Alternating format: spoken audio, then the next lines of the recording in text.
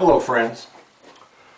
In honor of Thanksgiving, and happy Thanksgiving to you if you're in the United States, and if you're in Canada and you're watching this today, happy Thursday.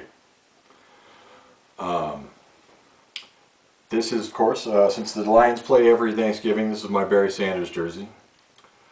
It's screen printed, but it's a heavy print, so I got it customized. You ask for it, special order it, and they did it a heavier screen. It's pretty thick, so I don't worry about this one wearing out.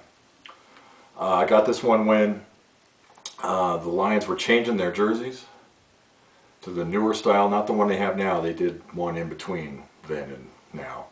Not a big difference, but I didn't know what they were going to, so I liked this style, and I thought I better get my Barry Sanders jersey now. And if you know, when you order them through the NFL shop thing, the guidelines say can't be somebody currently playing who's playing on another team.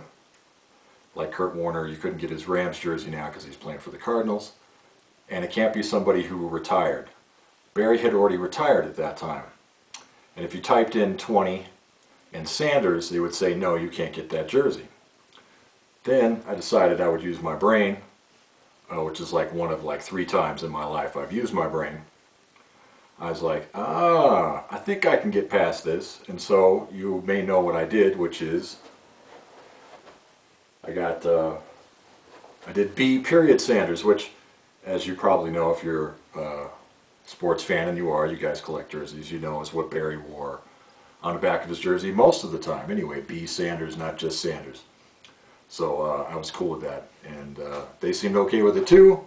Obviously, that's why I got the jersey. Yeah, that's about it. And I saw a Mighty fan, Neil, if I can call you Neil.